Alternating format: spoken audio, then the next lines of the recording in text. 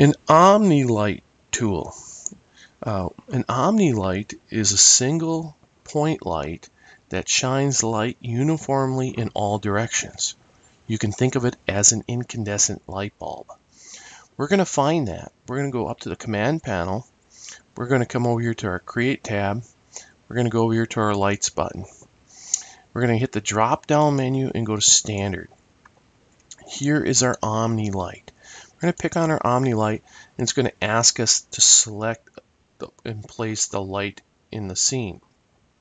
I'll just pick here in the front here, and bam, it placed the light in there. You can see how the light is shining on the front side of that teapot.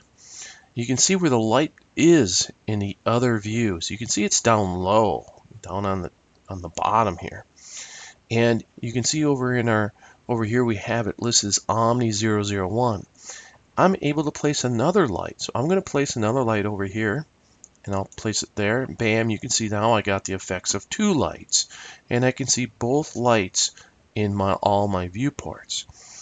Now, I'm going to place a light in the back, and to finish, I'm going to right click, okay? And now I've placed 3 lights in my scene. And you can see in my top view how they're positioned. Now, typically, I like to have 3 lights as a general rule in any scene.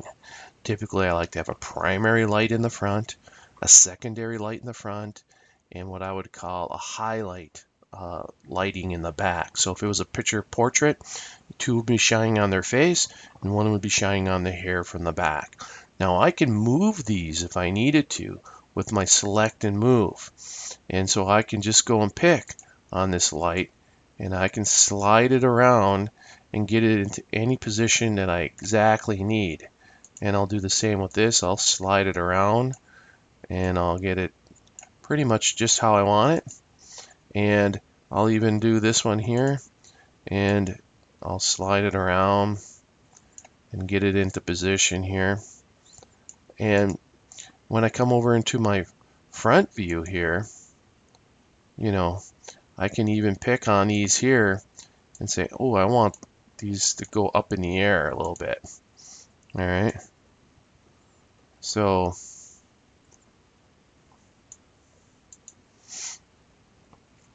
I can position these lights however I like. Now, the other thing I want you to do is when it comes to name and color, I want you to pick on each light and say, all right, here's my Omni 1. I want to give this thing a new name. I always give it another name. If it's a living room ceiling light, I'd call it that. Never name them Omni 001, 002. You're going to have a lot of lights in your scenes and in a standard application. So I might say this is my front, you know, I might call this something, even if it's a simple scene, front primary, okay?